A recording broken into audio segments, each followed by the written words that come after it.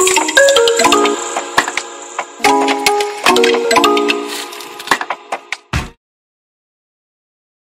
you guys, welcome back to my channel. Today I have something a little lighthearted, some funnies. Feel free to roast me in the comments. This will include random notes I have, my artwork that I told you guys about. You guys said you wanted to see it, but you're gonna see it. I only have 2 left, I think. I also have like random products and stuff. Obviously I don't use those because they're beyond expired. I found this little notebook. I think my mom gave me this, I want to say. I have not opened this or any of these since I quit. Let's see what Melanie jotted down in her notes. Brand yourself. 5 things about you. You should be able to look at your profile and posts and see them. BG, hot mess, fiance, long hair, love to talk. So those are supposed to be like my main things when you come to my page that you're gonna find. So this, I guess, was when me and my husband were engaged. So obviously I felt like I should probably exploit that to the max. Your posts are your lifetime movie. Product / business posts are the commercials. Sell your results, not the products. Sell your story, not distributor kits. Oh, Melanie. There's this part that says expand your market. Do this right away on whichever platform you're most comfortable on. Add people you genuinely, and I put that in all caps, would be friends with. It is so hard for me to find people I would genuinely be friends with because I genuinely don't enjoy making friends. Here I said it. And my handwriting is horrible. Really, really bad. Okay, so if you can't read it, I will not be offended by this, but this is proof of the pudding. The real ones know. You know how when you see someone who's an MLM make a post about like the products or the business or something, and then people say interested in the comments, and then they say, I'll PM you, I'll message you. Yeah, that is a real thing. You've probably seen it. If you haven't, don't answer comments, send them a PM. Right there. Don't judge my nails. I don't give a fuck about that shit, so. And after that, I say, this is how you know who all is interested and let people know how you do things. So just put it all out there. This is how you manipulate people. You just, to join your MLM. You just tell them what you're doing while you're doing it, and they may or may not see what's really going on behind the curtain. Tips. Talk about everything, even if you think you're boring. Be consistent. Be personal in everything you do. Do not air your dirty laundry on social media. I'm not really one to air my dirty laundry on social media anyway, so why did I write that down in my own notes? Like, what? I think these are questions that I was gonna make like a post about or something. And this says, wouldn't it be scary if an unexpected bill came up and you didn't have $99? And when I was in my MLM, it was typically $99 to join. This was to incite fear in people that they didn't have before. Because who doesn't think about that? Like, oh snap, I should have a savings account because like, what if something comes up? An MLMer saying that is not like creating a new thought in someone's head. It's not doing what I thought it was doing. Has anybody ever tried to hire you away? I'm not sure. Oh, no. So this was from a team call, I think, or a video, some video from some leader. And that's what they would say to people. So they would go to the grocery store and ask the cashier who, you know, they had built some sort of like fake relationship with in those short moments that you're scanning your groceries, and asked, has anybody ever tried to hire you away? Which MLMers are not hiring people to join their teams. They're not in charge of fuck all or anything. You're leading your leader, but you're not really in any position to hire because it's not your company and you're not a manager or anything like that. A lot of times when I look back on my old posts and you gotta wonder, how did I come up with so much gosh dang content all the time? And back in the day, we were supposed to post like there were times when we were told to post every 2 hours on our like Instagram and Facebook, or 6 times a day, and then post on your stories. It was crazy. And then you want to post on like any and all platforms, but coming up with content can be pretty hard. I'm gonna read these to you. These content ideas. Oh, these were live video topics, guys. I'm gonna read these to you because I like to think I've changed as a person, so I'm embarrassed now, but I think it's important to show growth, what happens while you're in an MLM versus after. So these are things about my life I thought I would exploit to help me manipulate people to join my team and buy my products. Do you feel like they really know the real me? 50 facts about me, where I've lived, baby girl story, favorite shows, why I got off the pill, birth control. I could go on a rampage about that still. 10 things I love, life update, 8 weird facts about me, weird things about my childhood, embarrassing stories, Q&A, my experience with online dating, car accidents, crazy travel stories, nude scrubs, guys, on the way to Florida, turn-by-turn directions. Oh yeah, those are some crazy stories. If you don't know me from anywhere, I used to get in my car and just take random drives to completely random places in my early 20s. And some crazy stuff happened, and you know, maybe one day we'll do a story time on those, because it is pretty entertaining. Random things I'm good at, what made me shave my hair. No one gives a fuck. No one ever asks, what made you shave your hair? Like, and people that know me in real life are like, sounds about right. Like, it's not that crazy. I thought it was so wild. Why I don't deal with petty women. I don't really deal with like petty anybody typically, but what is that supposed to mean? The internalized misogyny. It hurts us. My fave travel stories, things that happened at my first apartment. Yeah, I could write a book about that. Why I moved so much. No one cares. No one gives a fuck. No one ever asked me that. Why can't I cook? Why can't I cook? I thought I could make a whole video about why I can't cook. I can cook now, but back then, not so much. What could I possibly have to say that would fill up an entire video? When I knew God was real. Oh, that didn't age well, did it?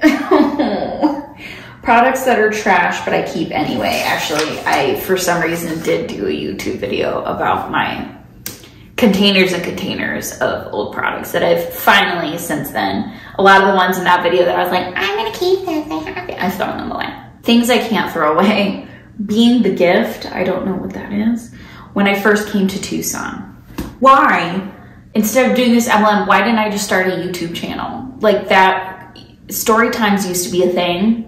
I could have just done that. And I think this is when story times on YouTube were huge. So a book of missed opportunity. And that way, it wouldn't be using it to manipulate people. It would literally just be me running my mouth. And if anybody wants to listen, they can listen. It works live video topics. These are for the business. It's a scam. Fake news. Do you really make money? My friends and family will judge me. I don't know many people. My friend wasn't successful. I love how my day looks. Mean people. I laugh at them. Oh God. Most underrated but essential product. I like how some of these are just rejections and you have to be so defensive about your MLM when you're in one that I could have made a whole video about it. Mean people. I laugh at them. I feel like I can't apologize enough to people who were on my social media at that time and who were in my life and had to see these things. Who says that? Like, way to be full of yourself and not in a good way. I think these are just like random tips for me to keep in mind. And one of these says, find YouTubers who will do a sponsored video. I don't think you can do that. So luckily I never did. I think that would go against compliance. You can't do commercials for itworks. I think, if I remember correctly, when I was in it, at least, you couldn't do commercials and you couldn't like go on TV and talk about the products or anything like that. Okay. what I want in 2019. That must be when I wrote this monstrosity. Olaplex, $200. What did I want? The whole fucking product line? Car, $3,000.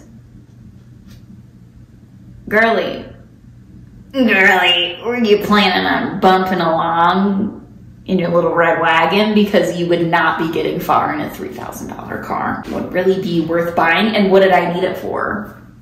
Where was I going? Nowhere. I never went anywhere. Baby, $1 million. Yeah, I had no concept of how much a baby costs or what that really entails, like in the day-to-day. Rent a house, $2,500 a month, average paychecks. I think that's like, so if I was to rent a house, that's what I would need to be bringing in. Let me remind you, I never made a paycheck anywhere near that. New furniture and a flight to conference plus hotel. Okay, so this is little verbiages that I jotted down because it was a good way to convince people to buy the products. So I would say, let me see how low I can get the price for you. Just so you know, by doing this, you're unlocking my 40 to 50% discount to my entire store, plus some freebies. There's no unlocking the discounts. The distributors and the customers get the same flip-flop and discount. Rarely are our products 50% off. And if they are discounted, the amount that distributors will get paid on it is minuscule and not even really worth selling. So a lot of times when there were sales or something, depending on how much it's discounted, you just take the time to buy whatever the product is if you like it for yourself in bulk. Because selling it to potential customers won't really raise your paycheck that much. So I called this list do, be, have. So I think this is like things I wanted to do, the person I want to be, and things I want to have, something like that. SUV, down the line, an Escalade. Go ahead and laugh. Go ahead and laugh. And yes, the thinking in my head was that I will pay for it via this MLM. Brand new couches, decorate our home, be able to buy baby stuff when needed and not worry about the price. Be diamond, go triple diamond. Be able to afford a great sitter. I cannot stand the thought of hiring a sitter. That's terrifying. New shoes, have $1,000 in savings. I think that's good for anybody. Be able to afford the best preschool. Not me sitting here thinking about homeschooling for a few years. New phones, actually spend time imagining how it feels to have these things. So like manifesting. I still don't do that. Olaplex, do my hair, whiten teeth. There's so many ways to whiten your teeth, and some of them you can literally just go to the store and pick up. To feel like I truly need nothing, to have an actual hobby. And when you're in an MLM, you don't have free time to foster a hobby. And if you do have a hobby, like I love movies, I love TV shows, I love them. I also like to color, I like to clean, I like to paint. I like to research whatever my obsession is at the moment as deeply as I can until I don't care about it anymore. I like to go to museums, take my son to the park, all kinds of stuff. But none of those things would be accepted in an MLM because if you have kids, you're supposed to schedule your time with your family. It gives you this implication that you're supposed to, like everybody's supposed to just have this deep, profound respect for your business and your like family in your home, like your immediate family. And just understand when you need time to work the best because it's gonna pay off one day. So you're taking time away from your family now, but down the road, it'll just be worth it. No.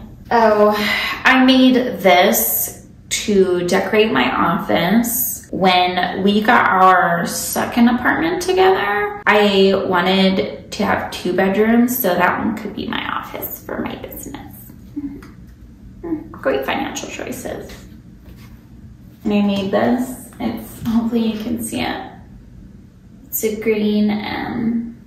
Wow. I do love glitter. It's so much fun and it comes off and I love it. I'm going to throw this away, but I, for some reason, well, I was still in the business when we moved into where we live now, but this will not be coming with us. What's on the back?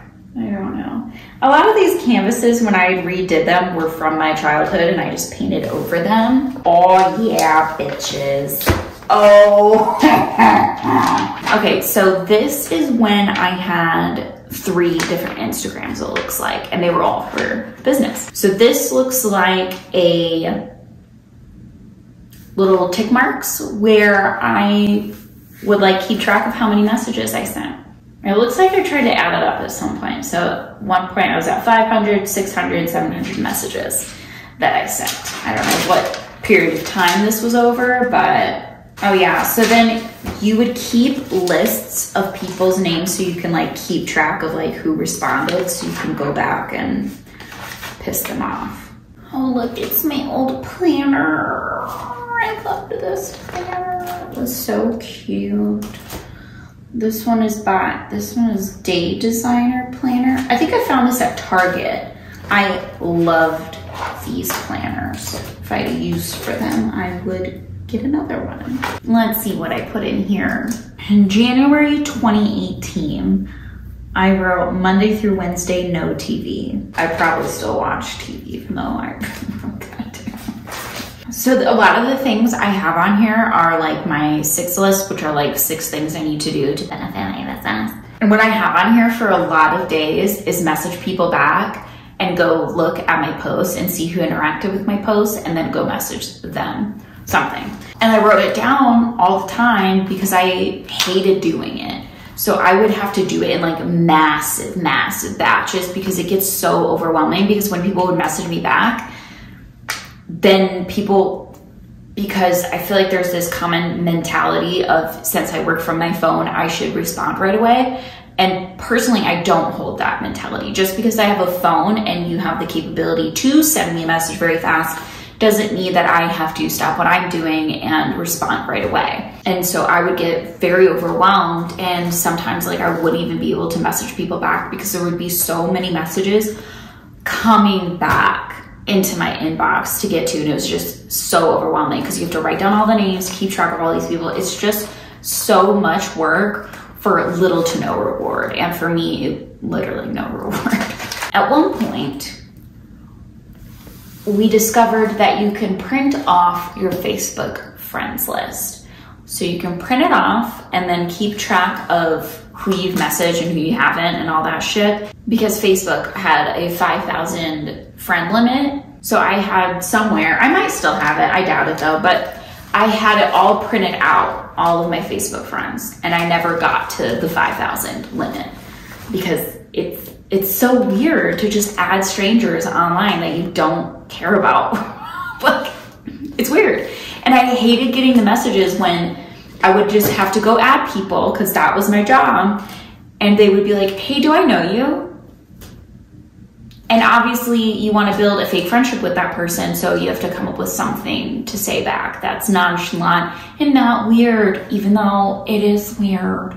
PSA, if you ever get a happy birthday message from an MLMer, it was probably on their 6 list. I say that because it was all over mine. I probably am going to take these stickers out and give them to my son though. It's funny that so much of this is blank because it's so repetitive. I really didn't need to write down most of this. Okay, I really hope you guys enjoyed watching that monstrosity. Part 2 of this monstrosity is coming soon. I ended up dividing this into 2 parts. This was part 1. Part 2 will be coming very, very shortly because it's pretty much already done editing. Thank you for watching, and I will see you in part 2.